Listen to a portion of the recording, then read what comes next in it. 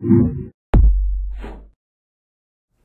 people think about nucleic acids, they typically think of DNA, but there's another molecule, RNA, which is just as important. It's the one that takes the information that's being stored in DNA and sends it out to the cell so that the cell can actually use that information. DNA is a really long molecule, RNA is typically a shorter molecule, but it's just as important as DNA. It's the workers that help carry out some of the information and instructions of the DNA. And it's built together much like DNA is. So let's take a closer look.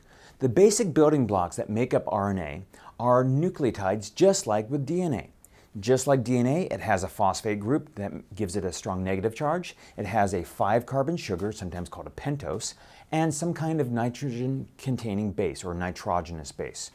Now, one of the differences to bear in mind between DNA and RNA is what is that pentose sugar?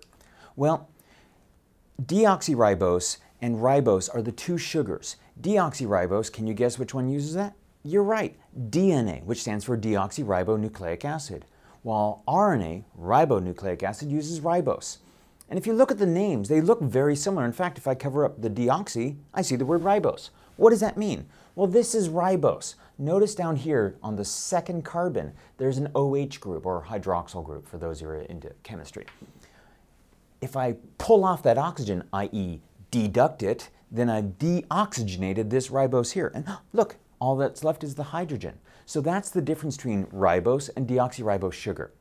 The other difference that you'll see in the structure of the nucleotides is that it uses the same guanine and adenine and cytosine that DNA uses, but instead of using thymine, it uses a particular kind of pyrimidine called uracil.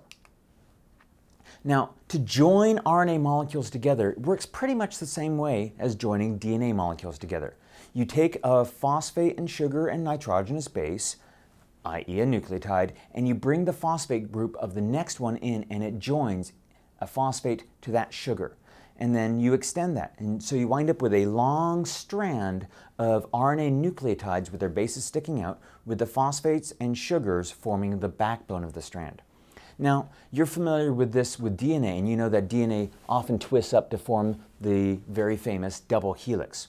Well, RNA can do that, but because of that additional oxygen that's on this carbon right there, it tends to make it unstable for long stretches to be in a double helical form.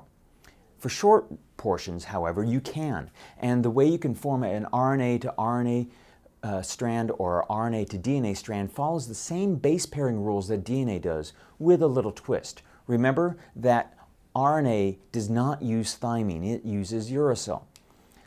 DNA, if we're binding DNA to RNA and we have an RNA adenine here, this would have to be a thymine for DNA. But if I was making an RNA to RNA where I have an adenine, I'd have to use uracil, which you'd abbreviate U.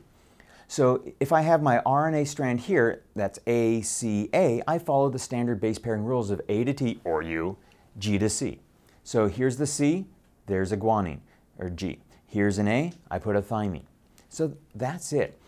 Pretty straightforward. It's much like DNA, just with those little differences. One mnemonic or trick to help you remember the key difference of using uracil instead of thymine is, remember, what's the abbreviation for uracil? It would be the letter U. So just think in your head, you are correct. And if you are correct.